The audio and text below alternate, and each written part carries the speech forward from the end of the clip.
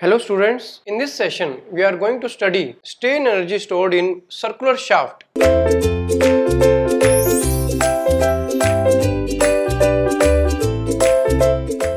Suppose we have a shaft.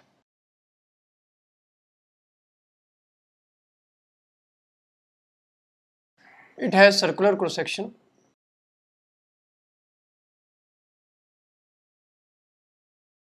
and we have applied a torque on this shaft.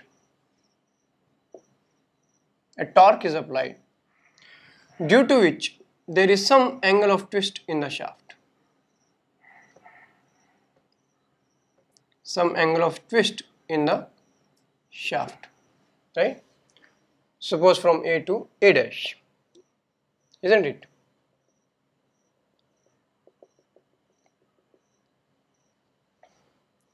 For a given torque applied, what is the shear strain energy?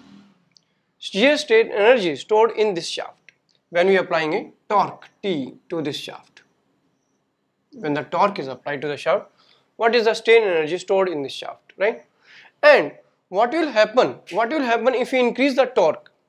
So within a certain limit, if we increase the torque, the angle of twist will also increase. You can see here that torque is increasing, angle of twist is also increasing. So angle of twist is basically depending on the torque. Higher the torque, higher will be the angle of twist, right? So within certain limit, this T and theta are proportional to each other, right? And T and theta are proportional to each other, right? So within elastic limit,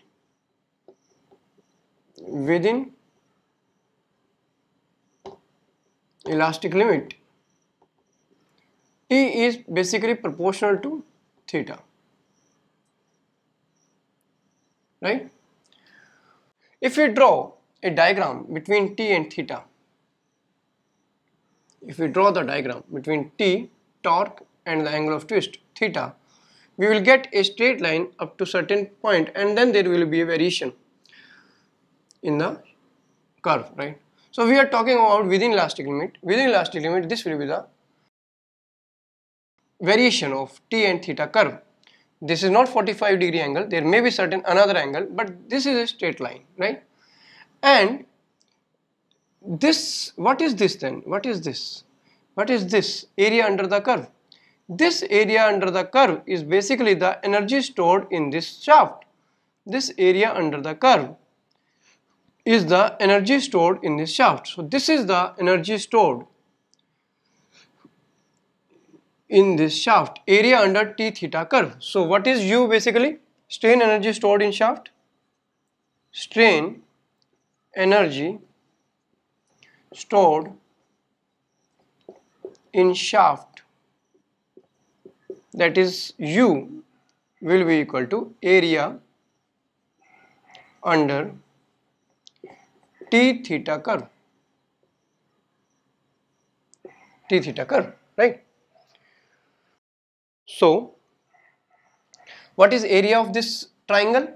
What is the area of this triangle? When this is suppose T, this is T at a certain torque applied, maximum torque this is applied, and this is theta. We are taking theta in this direction, and suppose this is theta. At a certain deflection, this is the torque applied and this is the angle of twist we have obtained. So what will be the energy stored? That will be the area of this triangle. So this will be half base multiplied by height. So half T theta. So this is the strain energy stored in the material, half T theta. And what is theta?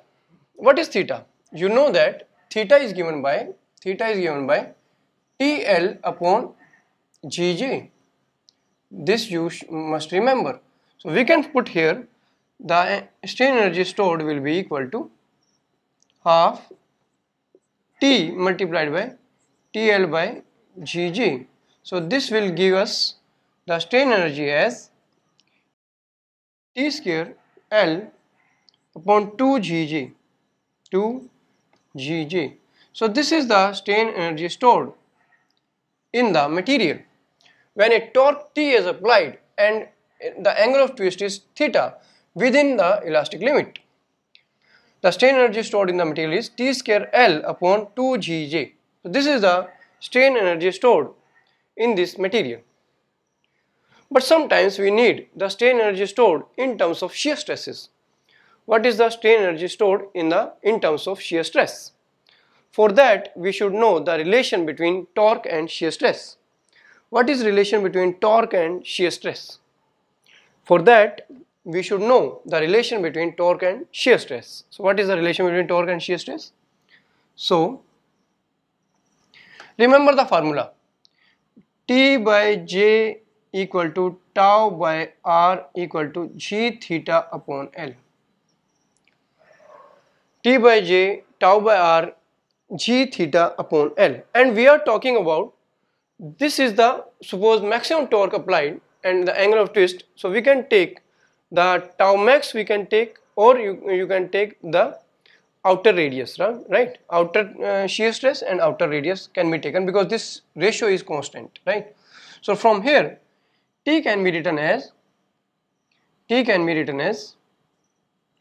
tau J upon R. We are taking the outer radius and the shear stress at outer radius, right? So this tau will be now the maximum shear stress because we are taking at outer radius, right? R is replaced with capital R, tau will be replaced with tau max now, right? So tau J by R, this is the torque in terms of shear stress. Now put in 1, suppose this is equation number 1. So put in 1 the value of torque, what you get? So U will be equal to T square means tau square, J square L by 2 R square, because there is T square, so tau square, J square, R square, G and then J, right? So this equation will come out. Is it okay? Here tau square will come remain as it is, J to J cancel, and there is another term R square. We can convert it into D square, right? So we can write here tau square multiplied by J, and what is J? J is pi by 32 D to the power 4. Suppose this is D to the power 4 L upon 2. R is D by 2, so we can write D square by 4 G, and J is cancelled out from this J, right? So we will get here again, we will get what we will get, right? Here there will be a term D square, and we will tau square by, this will be 2 2 4 and then 16. So we will write here tau square by 4G multiplied by pi by 4 D square into L. This term we will get tau square upon 4G multiplied by pi by 4 D square into L. And what is the volume of the shaft? What is the volume of the shaft? What is the volume of the shaft? This is the volume of the shaft, pi by 4 D square into L. This is the volume of the shaft basically, right? So volume of the shaft is volume of shaft I am writing here, that will be equal to pi by 4 D square multiplied by the length is given to us, that is L, and dia is given to us is capital D. Length is L, dia is capital D, pi by 4 D square L. So this is the volume of the shaft. Put here the volume of the shaft. So strain energy stored in the material will be equal to tau square by 4G multiplied by the volume of the shaft. So this is the equation. This is the equation for strain energy of the material in terms of shear stresses. So if it is given that shear stresses are given, use this equation, the strain energy stored in the shaft, tau square by 4G multiplied by V.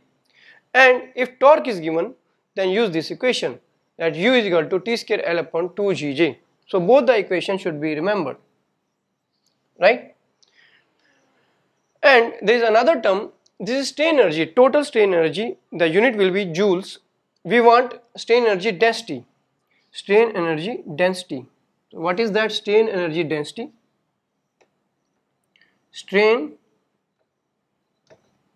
energy density. This is basically strain energy per unit volume. So this is U, that is equal to strain energy per unit volume. For a unit volume, what is the energy stored in the material for a given volume, per unit volume, right? This is similar to mass density, that is mass per unit volume. So this is the total energy per unit volume, right? And here the volume will come to the denominator, you will get this strain energy density will be equal to tau square upon 4G. This formula should also be remembered for strain energy density. So we have basically three formulas for this. One is the total strain energy in terms of torque, T square L upon 2Gj, this should be remembered. Another is total strain energy in terms of shear stress, tau square upon 4G multiplied by volume. And third is strain energy density, which is strain energy per unit volume. Volume will come down denominator. So this will be tau square upon 4G, right? So this is the strain energy stored in the shaft.